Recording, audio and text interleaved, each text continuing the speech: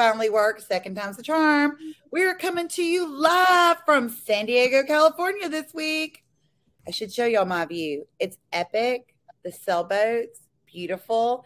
And I am not sad to be sitting up here in my room and hanging out with you guys on a Tuesday morning here, afternoon back at home. So thank you so much for joining us for this week's weekly webinar. And I am super stoked about this week's guest. They are new to the webinar series, but they are definitely not new to the chiropractic profession. They also have a very awesome podcast, which I'm hoping you two are going to share with them. But we have Dr. Chad Woolner and Dr. Andrew Wells, and they are talking to you about my most favorite topic. As you know, functional med. Dr. Cindy Howard just happens to be my BFF, and I'm going to tell you what, I can listen to her talk about functional medicine for hours. So I'm super excited that we're going to have this really cool webinar on simplified functional medicine because it's much needed because, as you know, if you're familiar with functional med, simplified is not usually a word that is often applied to that. So I'm really excited to have both of you guys here today. And again, don't forget to talk about the podcast because it's awesome. So they're going to talk to you about Simplified Functional Med. We're going to talk about the podcast. We're going to share some great info.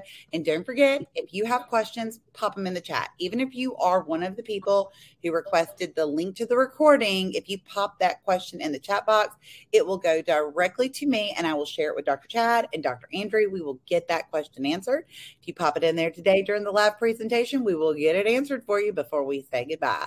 So, gentlemen, take it away. Thank you so much. We appreciate being here. I was just going to say San Diego has a very special place in my heart. All three of my children are adopted, and my son, Sam, was born in San Diego. So we flew into San Diego to pick him up at the hospital there in Poway. And so every time I hear San Diego, I can't help but think of those wonderful times with my son being born down there. So love San Diego, absolutely. So, Andrew, did you want to do a quick plug for the podcasts, plural?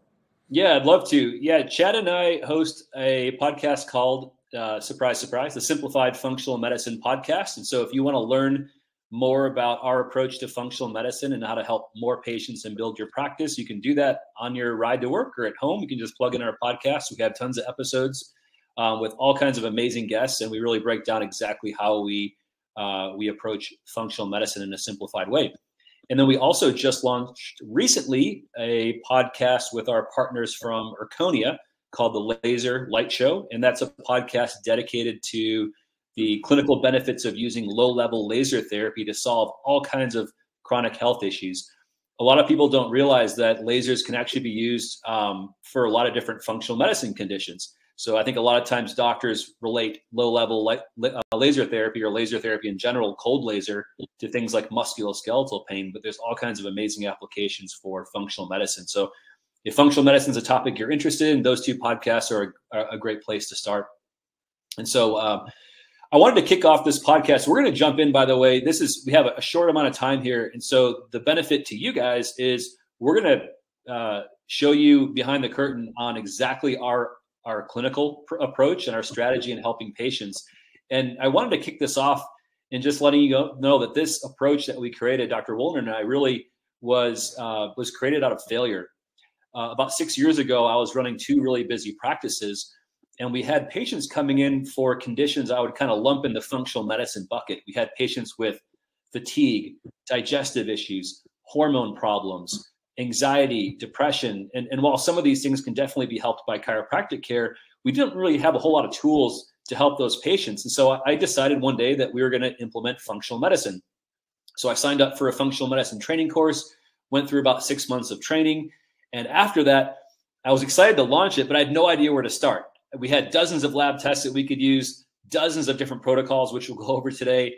And I was so confused. I just didn't know how to actually implement it with patients. And so we actually hired a coach to fly to our practice and spend a weekend with us to show us how to do, like, what do we do on day one? What do we do on day two? And she spent a lot of time with us trying to organize it. And after that weekend, I was more confused than before that weekend started. And so we had this fork in the road, and we had a choice. Do we either focus and go all in on functional medicine and be a functional medicine practice, or do we just focus on what was already working in our practice? And so reluctantly, we scrapped our whole ambitions to do functional medicine just because it was so complex and so confusing. It was a huge distraction to what was already working really well in our practice. And so I humbly raise my hand and say I'm a functional medicine failure. And then a few years after that, Dr. Woolner called me and he said, "Hey, Andrew, I've got this great idea for a functional medicine program." And I'm like, "Dude, we already tried that." His Chad actually struggled implementing functional medicine as well. I'm like, thanks, but no thanks. I'm not really interested. I tried functional medicine. I just couldn't figure out administratively how to work. And they said, "No, I've got a whole different approach. Give me 45 minutes and let me explain to you this new approach to functional medicine." And so that's the approach we're going to share with you guys on the call today. When I first heard it from Dr. Woolner, it made way too much sense to me. And I wish I'd known this 6 years ago when I initially tried to do functional medicine, because this is what I originally thought functional medicine was. And I found out the hard way that it was way, a lot of approaches are just way too complex. And so that's kind of our segue into this topic. And docs, if you're on the call live or on the recording, please pay attention, because this has had an amazing effect on hundreds of clinics across the U.S. I think we have clinics in almost 40 states across the U.S. We've worked with well over 100 doctors in implementing this streamlined and simplified approach to functional medicine. So thank you guys for being on. I'm going to hand it over to Dr. Woolner, and we're just going to get started and jump right into this approach. Yeah, thank you, Dr. Wells, and feel free to chime in at any point. So docs, like Dr. Wells said, this was really born out of a lot of frustration. And so what we're going to share with you, we're going to jump right in and really show you kind of the 3 clinical keys to helping more patients. At the end of the day, this is what this is all about. It's first and foremost helping as many people as we can, really making an impact. But reciprocally, on the other side of it too, is that this has to make sense financially from a business standpoint as well, because ultimately you're not going to be able to help as many people if you're struggling and the business model is convoluted and complex. And so here are the 3 clinical keys. Number 1, possibilities versus probabilities. Number 2, chasing symptoms versus fixing root causes. And number 3, dispensing versus empowerment. So I'm going to go through each one of these with you and really show you this kind of different simplified approach. So when it comes to the idea of possibilities versus probabilities, this is, I think, one of the key distinctions between what we're doing versus what so many other conventional approaches take into consideration, right? So for a minute, if a patient comes to your practice, assume that they're complaining of fatigue and digestive issues, let's say. If we view that patient through the lens of what's possible, docs, I want you to answer the question for me. What's possible? In terms of what's driving these problems, fatigue, digestive issues, what's possible? Well, what's possible is really anything. Anything's possible. So we'll wind up doing it, seeing all sorts of diagrams that like this. And I get it, it's kind of silly, over the top, but all joking aside, this is typically the reason why so many of these different approaches are so complex and convoluted, why they require hundreds of different lab tests, hundreds of different supplement protocols, is because they begin with this idea of what's possible. And quite frankly, anything is possible. With our approach, we approach it through the lens of what's probable. This is what our diagrams typically look like. A lot more streamlined, obviously. Test, result, and then a plan as a result of that test, right? So this approach that we take is not an anything to everyone type approach. So we view this through kind of that classic 80-20 lens, right? Meaning 80% of the patients, or more, I would say, are dealing with what we would consider relatively uncomplicated issues: fatigue, digestive issues, difficulty losing weight, hormone problems, depression, anxiety. The vast majority of them are not dealing with mysterious stuff, right? That's the minority. Most people are not dealing with super rare, complex, mysterious issues. We tell docs all the time, refer these to the specialist. That's what the functional medicine gurus are there for, is for these complex cases. But fortunately, the vast majority of patients that are coming in your clinic that are dealing with these kind of classic chronic health issues aren't dealing with mysterious issues, right? Again, it's about what's probable, not what's possible. And so on that same level, or through that same kind of lens, we're talking about the difference between being justified versus simplified, right? So for instance, if a patient comes in complaining of fatigue, are you justified in ordering a CBC, a thyroid panel? Yeah, of course you are, right? Are you justified if they have digestive issues ordering a GI pathogen test and or more? Yeah. Or depression, doing a neurotransmitter profile, or for hormone problems, doing a hormone profile, for anxiety, doing organic acid testing, for insomnia, doing a sleep study, for weight problems, doing genetic testing, et cetera, et cetera. You get what we're saying here. You're completely justified in ordering all these different labs. But again, for us, we're saying, okay, is there a common root issue behind most of these issues? Is there a common kind of thread or root cause that we can identify and look at most of the time? And the answer is yes. It's a resounding yes. And that is more often than not, the HPA axis is what we're talking about. Okay. So in order for us to kind of look at this, what we're going to do is go through kind of a simplified overview of the hormone pathway in terms of looking at that lens of the HPA axis. So when stress is encountered, it sends a signal to the brain. The brain then sends a signal to our adrenal glands via the hypothalamus, hence the H of the HPA axis, right? Hypothalamic pituitary adrenal axis. So it sends a signal from the hypothalamus to the pituitary gland, to the adrenal glands. The adrenal glands then produce pregnenolone. Again, there are a series of other various enzymatic steps and things like that here and other things. But again, this is the simplified view of this. So pregnenolone is then converted to DHEA, which is then further converted into estrogen and testosterone. But then pregnenolone is also converted into progesterone, which is the direct precursor to cortisol. Okay. So with increased stress, we have an increased cortisol demand. And so as stress continues, the alarm is continued to be signaled. And then ultimately what it says is we need to produce more cortisol to combat the stress. And that oftentimes comes at the expense of some of these other key hormone signals, right? And so the bottom line is this: the body begins shifting normal hormone production in various ways in an effort to produce more cortisol, which is what leads to many times HPA axis dysfunction. Okay. And because the HPA axis impacts so many different body systems, it impacts things like energy, hormone production, mood, digestion, immune function, and more. When it stops functioning properly, it creates a wide range of different problems, things like thyroid problems, fatigue, brain fog, sleep problems, chronic pain, depression, anxiety, mood swings, hormone problems, digestive issues, and more. Okay. This is what we call HPA axis dysfunction, or we refer to this as a rhythm imbalance problem. Okay. So, Chad, I want to stop you there and just point something out here. There was a study done recently in the U.S. 73% of Americans would tell you and identify that they're stressed out. So either because they've been diagnosed as stressed out, or they'll just tell you, I'm stressed out. And number two, they feel what they describe as the effects of stress. And, you know, sometimes we kind of throw this word, or like, oh yeah, I'm stressed out, or I'm busy, but stress is a real issue. And so when we're talking about HPA axis dysfunction or a rhythm imbalance, what we're really talking about here is a brain-body miscommunication. The brain is sending a signal to the body is sending a signal to the brain that it's stressed out. And if you leave that uncorrected for a long period of time, it triggers these chronic health issues. Another way of looking at this, which is a common buzzword in functional medicine right now, is the gut-brain axis. And we'll talk a little bit about that. That's become a really popular concept in functional medicine, but we're really talking about the same thing here. Right. And the thing that I would just simply reiterate too is when we say stress, we're thinking about stress in a very kind of classic chiropractic sense, in that, you know, they talk about in original kind of chiropractic philosophy, the 3 T's: thoughts, traumas, and toxins, right?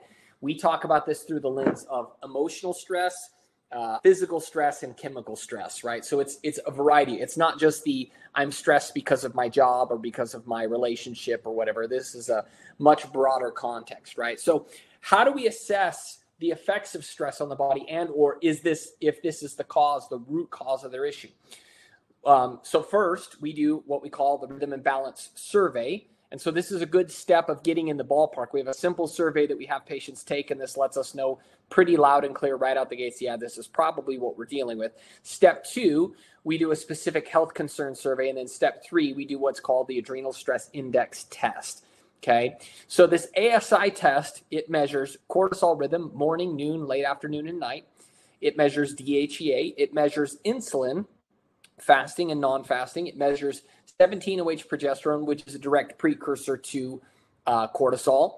It measures something called secretory IgA, which is an immune mediator cell that lets us know how the immune system is functioning, and particularly in the digestive system.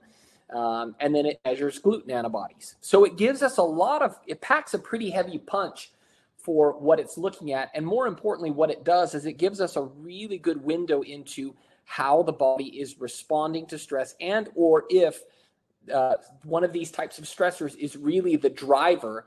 And what's powerful behind this, and especially as we go through this with you, you'll start to see that what this does is this allows us to really work through and cut through a lot of the white noise and a lot of the muddiness and murkiness that can often accompany all the different various tests. Because again, the patients that come in and see us, they've already been tested for thyroid issues. They've already been tested for gut issues. They've already been tested for just about everything. And a lot of times these can create more questions than answers for a lot of patients. And so what this can do is really cut through the heart of the matter and really understand what's really driving these problems. So it's an at-home salivary test. So it can be drop shipped to the patient, which is great because a lot of our practitioners are doing kind of telemedicine as a result of this. You don't have to have the patient directly in the practice, which is awesome. And so the ASA test is so powerful, again, because what it does is it allows us to cut through a lot of the noise with all the different symptoms and really identify that, look, there's one key problem that's driving all of this. And so it allows us to really organize our efforts and simplify the conversation with the patient. And so it makes for a massive difference in terms of that. So stress is the primary driver. What we're going to do is measure in an objective way how stress is impacting the body. Okay.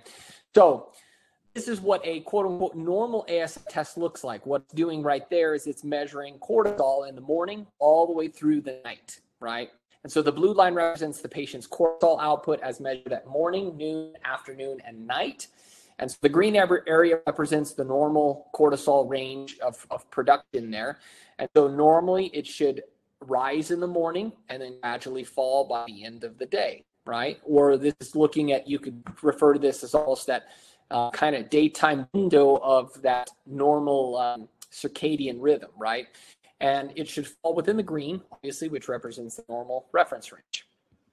So this is an important measurement because cortisol obviously has such far-reaching effects on the body, right? Cortisol affects blood sugar, it affects digestion, it affects immune function, it affects mood, it affects thyroid function, inflammation, much, much more. And so when we look at that, this can often be a key indicator of why so many of these different areas or things are not functioning properly, right?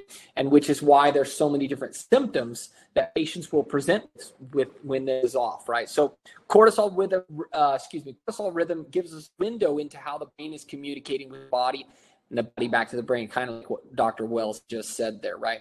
So when we assess this, we see three primary types of problems. These are categorized into three distinct stages or phases. Stage one is what we call the alarm stage, right? Here we typically see elevated cortisol levels. Stage two is the resistance stage. Here we typically see mixed cortisol levels, sometimes even seemingly quote unquote normal cortisol levels. And then stage three is the burnout stage. Here we typically see low or suppressed cortisol levels. Okay. Before we go into each of these and show examples of these, I want to make sure everybody is following along. Is this making sense? If this is making sense, if you guys can just type into the chat box, yes, this is making sense, following along. Andrew, is there anything you want to add?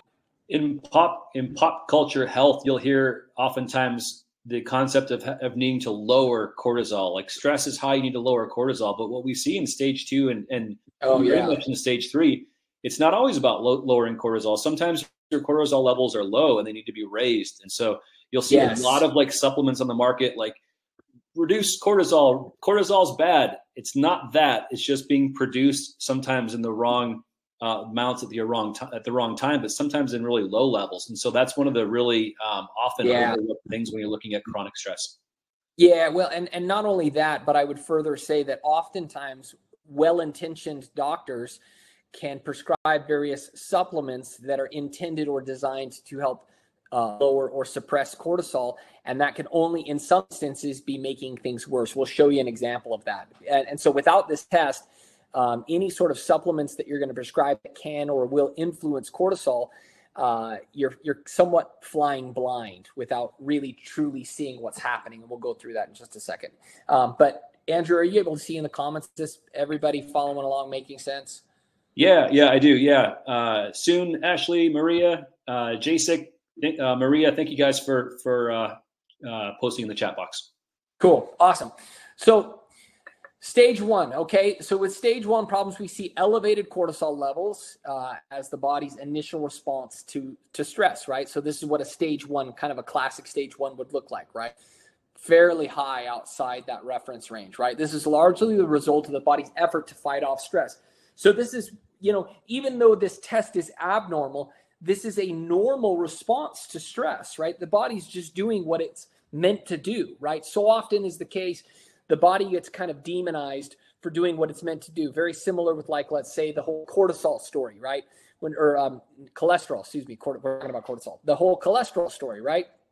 We oftentimes see elevated cholesterol, but it's just the body trying to respond or adapt normally to another type of stress on the body, right? And so this is the body's effort to try and adapt, right? And so notice how cortisol levels have risen above the green reference range. So then all of a sudden, over time, if that doesn't work, so to speak, if the problems continue, stage 2 problems occur as a direct result of the body's failure to address the ongoing stress. So this would be a classic stage 2, right? And technically speaking, right, it looks somewhat normal. So how do you know if this isn't a normal? And a good question that sometimes docs will ask is, well, do you ever see normal tests? Yes, we do. We definitely see normal tests. But the thing that gives this away as a stage 2 and not just kind of a low end of normal is, number one, this patient, I guarantee you, is presenting with fatigue, digestive issues, et cetera, et cetera. The patient's presentation in conjunction with this kind of gives it away, right? Versus a patient who's like, I feel great, I'm doing fine, and this comes in, then you'd be like, well, that's normal. But the other thing too is other markers we look at on the ASI test will also give this away as well, which we'll show you in just a minute here too.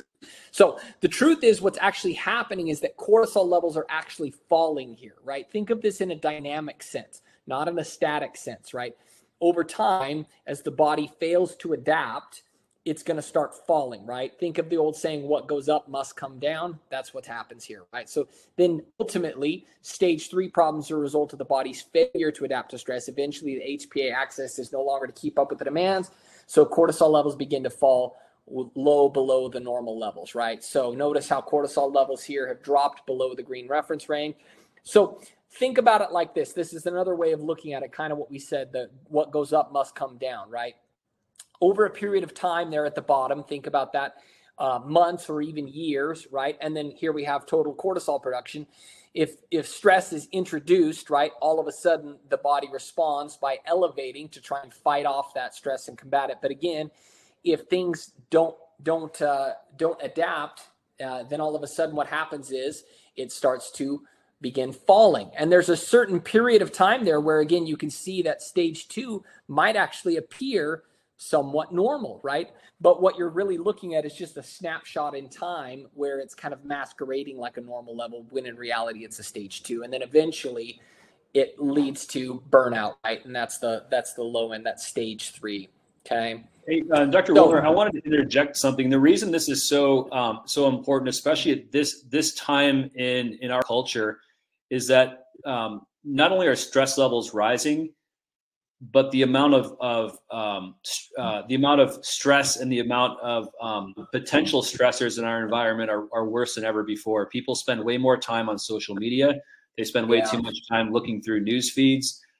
People are worried about their job. They're worried about finances. They're worried about the economy. They're worried about wars. They're worried about vaccines. They're worried about pandemics. All these things that people have unfortunately way too much access to in terms of information really freaks people out. And so if you're not spending lots of time outdoors or lots of time with friends and family in support groups, lots of time around people and just living like sort of a natural life, our bodies become a lot less stress resilient. And so that's why this is becoming even more important now than even 10 years ago or 20 years ago.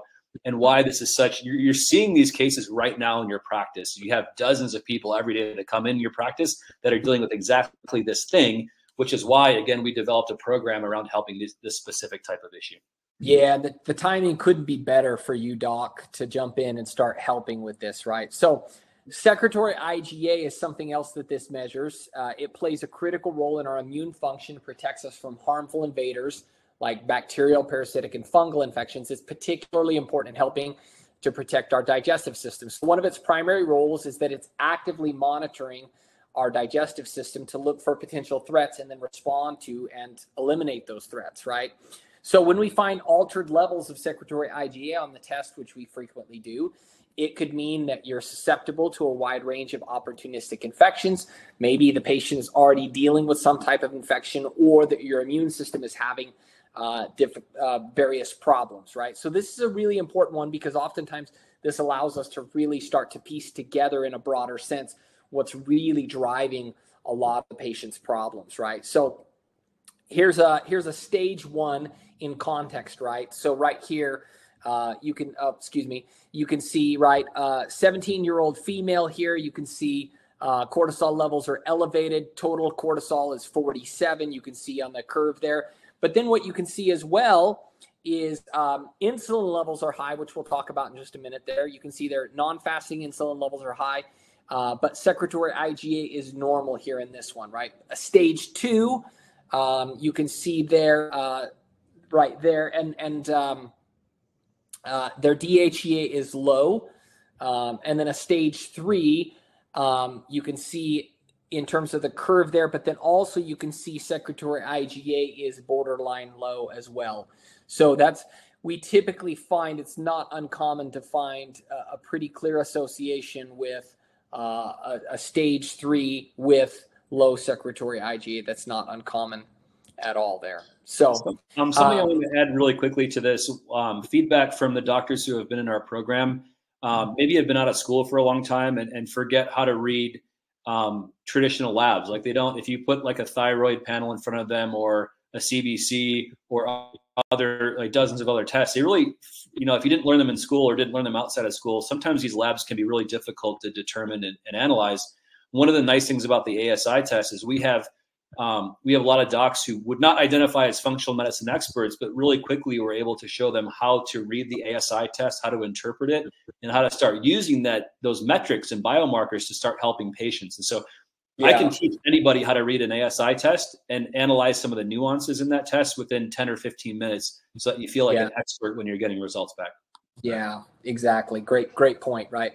So this patient was struggling with anxiety and depression. And one of the things we teach our doctors to do when they look at this is try and frame what we see on the test results with their initial complaint or their primary complaint, because oftentimes you'll see a picture in vivid detail of what's happening in their life with this test. For example, this patient in particular, I asked him, I said, do you find that you're oftentimes dealing with kind of highs and lows? And they're like, well, yeah, of course, anxiety and depression, duh. And I said, well, do you find that you're kind of low around the noon frame, morning and noon, but then all of a sudden you get kind of this peak, maybe even feeling to the point of a little bit of anxiety in the late afternoon and then back. And she's like, exactly. She's like, this is, and I showed her the test. And she was like, this is exactly mirroring what I'm feeling. Now, that's not always the case. I don't want to paint this picture as though it's perfectly matches story, but I would say more often than not, it really does. It's a fairly good indicator, right? So this is what we would consider a fairly classic stage 2 because there's mixed levels there, right? So this patient here was struggling with fatigue and depression. And so not surprisingly, one of the markers came back. They had low secretory IgA, right? And then again, this is their test right there. So again, this would be kind of a stage 2 borderline, getting ready to shift into more of a stage 3. You can see that, and we say stage 3 because look at total cortisol output is 23. So they're just hanging on there. So technically speaking, if you wanted to get really technical, we could say this is a stage 2.879, right? Or something like that. But you see it's a stage 2 headed to stage 3, right? So the importance of measuring insulin is important because this is going to give you a lot more window into energy production, highs and lows. Weight resistance is going to be a big one. But another big one too is going to be, this is going to give you a window into mood disorders, right? In terms of anxiety and or depression, right? So insulin also impacts a wide range of different metabolic functions and biological processes. This patient was struggling with depression, anxiety, and having difficulty losing weight. So all of the above, right? And so you can see there elevated levels, but I want to highlight something. This is directly on the test. It says it. It says insulin activity is affected by the stress response. Chronic stress with cortisol elevation may counteract the effects of insulin and may lead to functional insulin resistance. This is not the same as kind of diabetic insulin resistance, but nonetheless, it'll still have an effect in terms of metabolism throughout the body and or mood and or a whole lot of other things, right? Equals fatigue, weight resistance, depression, anxiety, et cetera, right? So again, you can see why this test is so powerful because it's giving us a lot more information as to what's driving a lot of these problems that people are dealing with. So this was a brand new study in 2021 that Stanford did. They found that insulin resistance doubles the risk of major depressive disorder, right? So a lot of times what the doctors will do in patients is they'll say, oh, insulin resistance leads to depression, right? That's not what we're saying, and that's not what we want to read from the study. What we want to do is we want to say, look, chronic stressors are what lead to rhythm imbalances, which is what leads to HPA axis dysfunction, which leads to their current state, which may incorporate or include a functional insulin resistance as well, right? But what we're saying is this study just really echoes a lot of what we're saying here, right? Is that chronic stress leads to a whole host of imbalances. That's what's driving it, right? And the reason why we say that is because if you look at insulin resistance as the driver, which you shouldn't do that, then the answer is going to be short-sighted, right? Well, you got to just make sure that you're eating keto and that'll help, or paleo, or make some sort of simple dietary shift, which we're not saying you shouldn't do that. You definitely should, but it's deeper than that, right? So hopefully you guys recognize this nuance.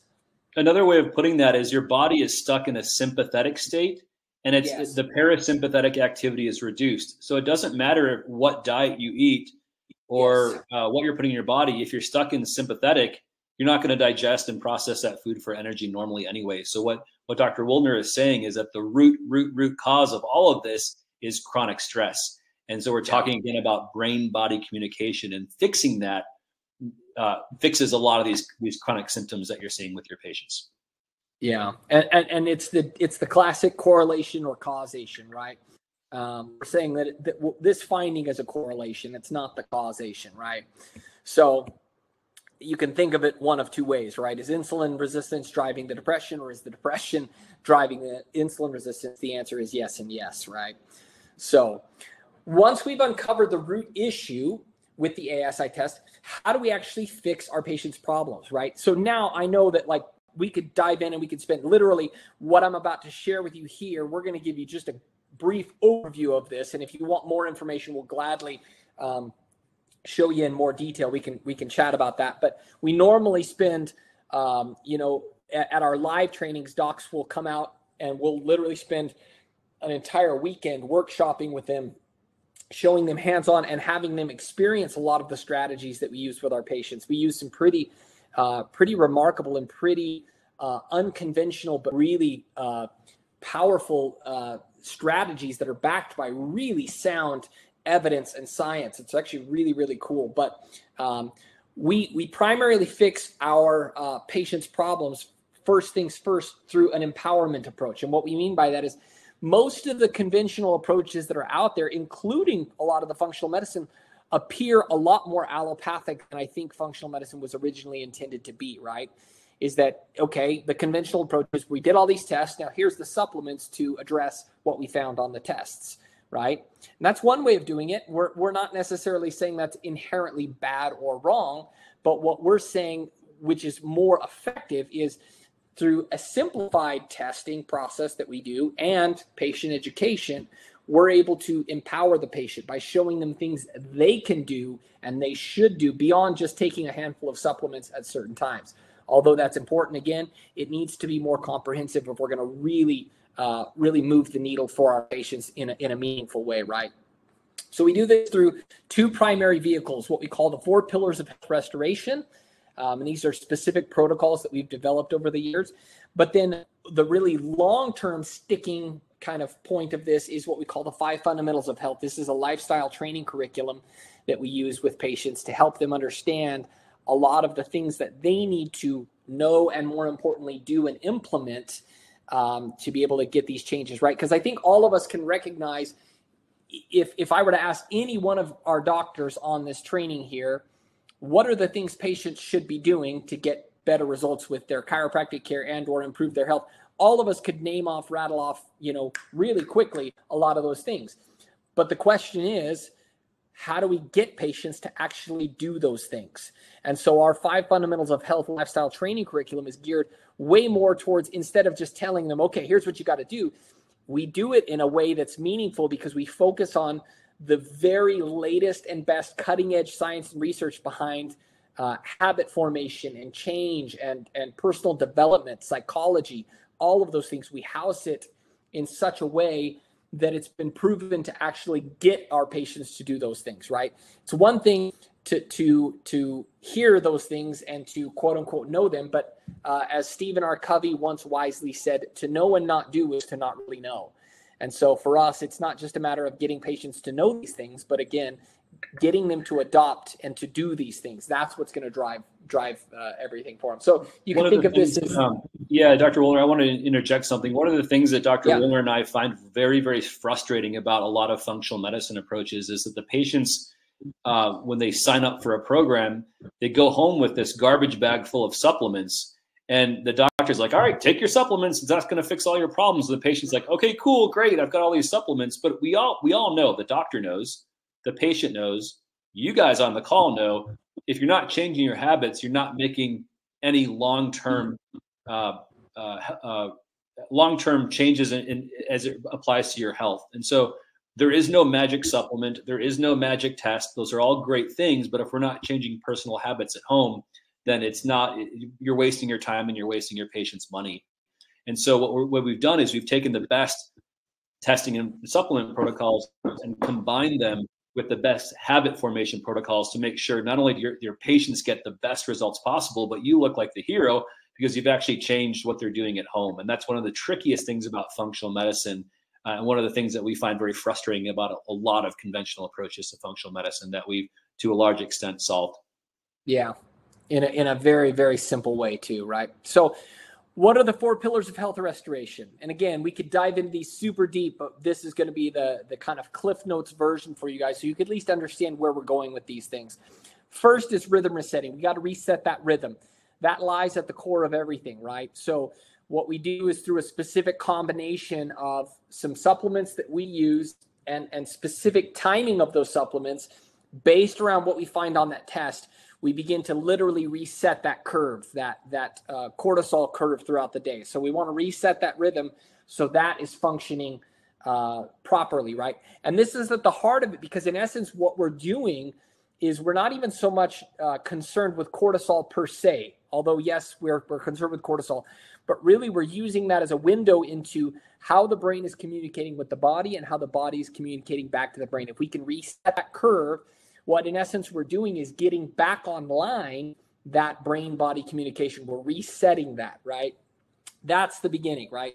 The second is nutritional healing. And so again, we personalize this for the patient. We have some tools, resources that we use to make it really easy for us to develop a personalized plan for them to help begin healing the gut, healing the brain, healing the body, right?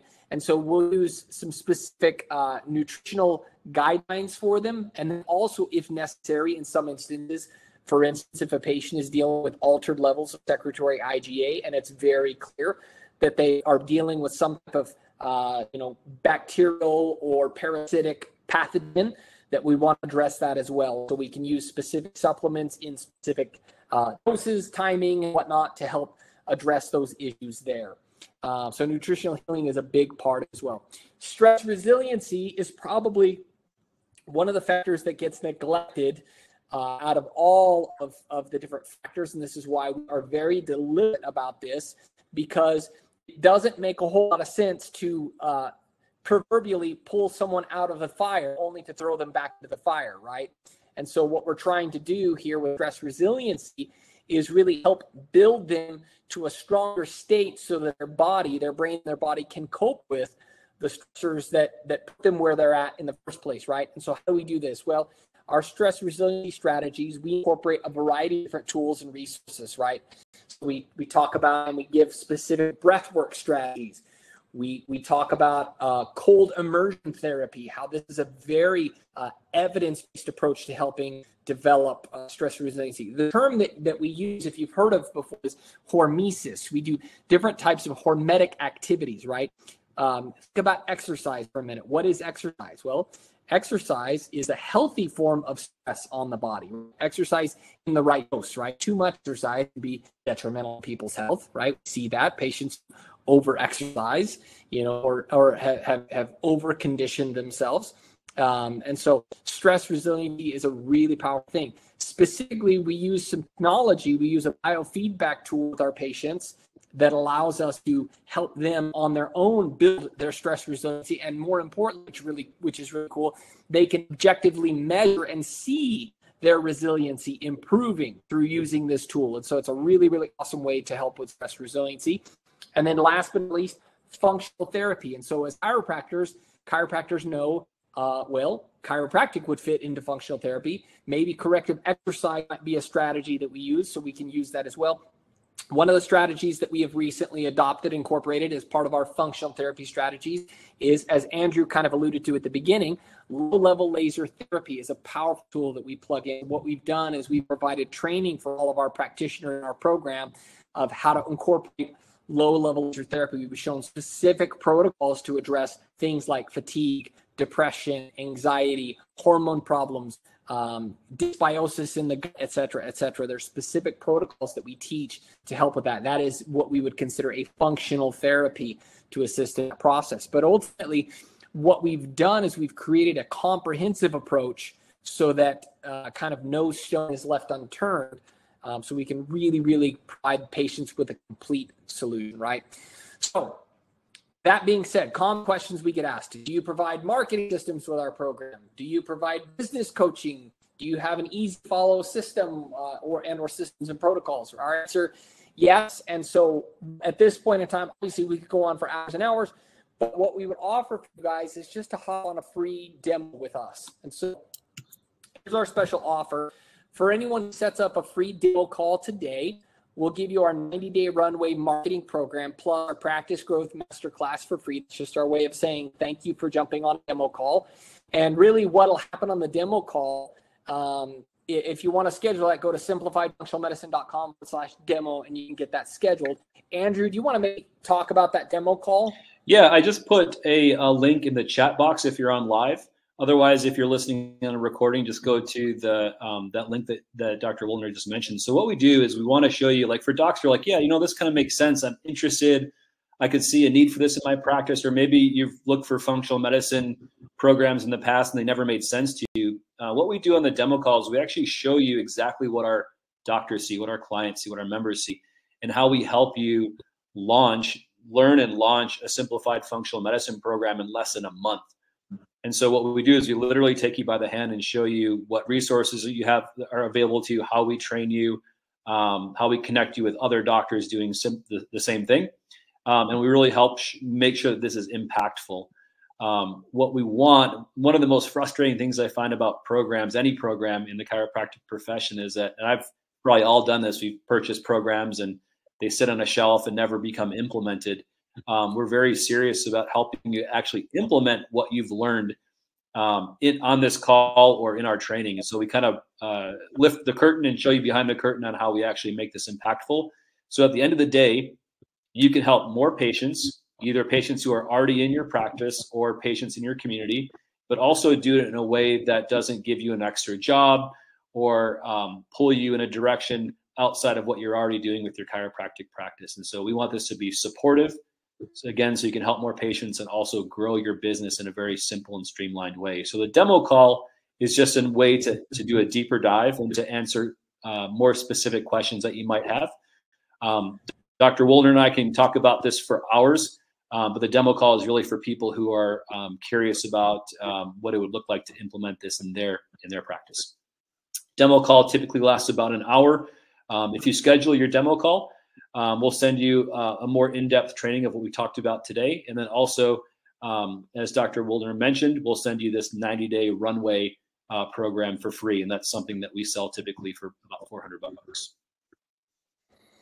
So awesome. Yeah. Thank you all for being here. We'll open this up to questions. Anybody that has any questions, feel free to let us know and we can answer any questions. Hopefully we have a little bit more time. We do. And we actually do have a question. Will a doc still need to have the degree of functional medicine? In terms of being able to do this, is that what they're asking, a certification? I think so, yeah. No, I mean, it's obviously going to vary by state. I think most states besides New York are fairly open in terms of being able to, your DC degree would allow you to be able to do everything within the parameters of the protocols that we do. That being said, we do provide certification in our program. Basically our certification is to teach and train docs so they're certified in the same protocols we're using with our patients. It would be basically a health fundamental practitioner is what they get certified as. So in essence, it's a type of functional medicine certification that they would receive through us through our program. Hopefully that answers the question. It does. She just typed in general, yes, she meant certification. What's that, Andrew? Yeah, I was going to say in general, no, you don't need any kind of special certification to do this with your patients. Yeah. How much do you charge per patient? Great question, right? We leave that largely up to the practitioners. That being said, we do give a framework. Most of our providers that are in our program are usually charging a 90-day program for patients, somewhere in the ballpark of around $3,000 to $4,000. And then for a 6-month program, $6,000 to $7,000 is a pretty typical ballpark range. Wouldn't you say, Andrew? Yeah, in general, in functional medicine, you're looking at most programs, you're looking at roughly about the same. Some docs will charge, I know there's some programs that charge in upwards of $10,000 to $15,000 for a 6-month program. We try to make it profitable for the doctor, but not gouging the patient as well. So we try to, our program offers an immense amount of value to patients. It's profitable to doctors, but not, it's not going to break the bank for most patients. And we try and make it affordable for the docs as well, right? So that you're not dragging in overhead in terms of paying thousands and thousands of dollars for tests and supplements, things like that. We try and make this extremely profitable for our providers. Is this covered by insurance? The short answer is no, but so in my practice, we accept insurance. And so certain aspects, if you want to, you can provide insurance benefits too. So for instance, as let's say the functional therapy portion, if I'm going to include a certain number of chiropractic adjustments, you could offset the cost of the program that way. So depending upon how you want to structure it, and that's something that myself or more than likely Andrew could show you how to structure in such a way to use insurance to offset certain aspects. Because again, hopefully you're seeing that this is more than just a conventional functional medicine program where it's just testing and supplements. It's a much more of comprehensive approach. And so have the flexibility if you choose to be able to, offset some of the costs with insurance depending upon what you're doing. Anything to add to that, Andrew? Yeah. And thankfully, for the most part, this is not covered by insurance. And what I mean by that is when patients are looking for things, oftentimes with functional medicine that's covered by insurance, they're looking for quick fixes. And a lot of patients that are attracted to our type of practice and program, they're looking for holistic approaches to their health issues. And they already understand that most of these things are not covered by insurance, if at all. Yeah. And so what happens is you get a very motivated patient who they know the deal, right? They know it's going to cost some money for testing. They know it's going to cost some money for the actual program. And so what you end up is you get a lot of patients who are, they're very serious and very compliant with their program. And so when patients enroll in the program, they're there because they want to get better. And that's a much more fun patient to deal with than somebody who's just looking for a quick fix. And they often those patients typically end up in their primary care doc or specialist looking for the magic pill that we all know doesn't exist. Yeah, and I would just simply echo or add to that, Dux, if we didn't already make this really clear, we get really great clinical results with our patients. Hopefully that goes without saying, but I did want to reiterate, maybe emphasize that not only in my practice, but we have the luxury, or kind of the benefit. It's really exciting. Each week we do what are called CSD calls with our provider. So all of our doctors are able to jump on what we call a case study and design call. They get to show cases like, okay, this patient came in, this was their test, or this was their retest.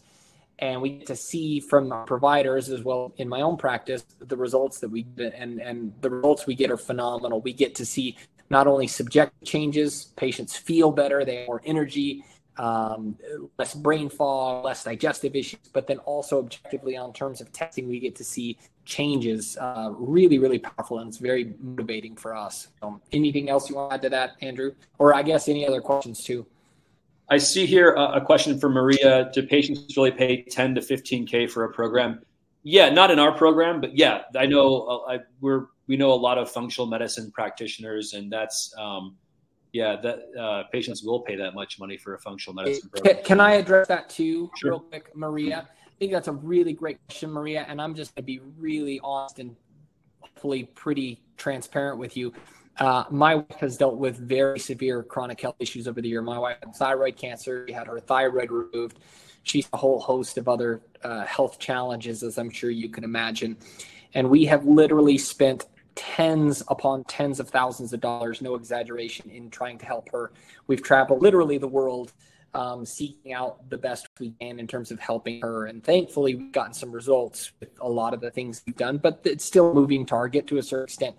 And so I would simply tell you this, I promise you that there are literally millions of people out there, just like my wife, who are struggling, who would gladly pay tens of thousands of dollars for solutions. And so when you ask in terms of would patients really pay that? Yes, they can, and they will, so long as you provide meaningful solutions to them. If it's a meaningful solution that actually gets results, which again, I would assure you, that what we're doing gets great results for patients, patients will pay, and they will gladly and willingly pay for that. It's a simple matter of helping them understand the solution and the value inherent in that solution. And if they really are looking for a solution, they'll pay whatever it costs. And so like I said, we've spent tens of thousands for my wife. I don't regret any of that, even the things that maybe haven't yielded the results that we have ideally wanted. And I know Andrew's been in the same boat too for health issues that he's had, and family members and friends and patients that he had. So it really boils down to the solution that you're providing. They'll pay for that. Question looks like from Ashley Walker. Does your program you create involve other tests after this HPA test is functional? I think what you're asking here, are there other tests that we offer in the program? And that's a great question. I get this question a lot from a lot of providers. Recently, I was on a call with a doctor who is very much into genetic testing. And she said, well, if I do this program, can I also do genetic testing? And my answer was absolutely. We'll never tell you what tests you should or shouldn't use. The reason we use the ASI test, though, as an initial test is it often covers a lot of ground, and it's affordable to the patient. So it's a very good jumping off point. If we find, sometimes we get patients occasionally that just don't do well in the program. And sometimes we have to dig a little bit deeper in terms of diagnostic testing. And that's when we would do other types of tests.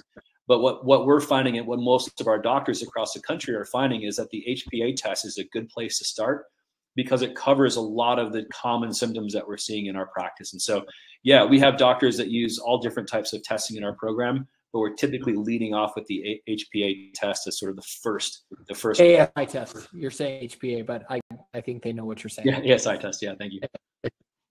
Great question, Ashley. Yeah, great question. Any other questions?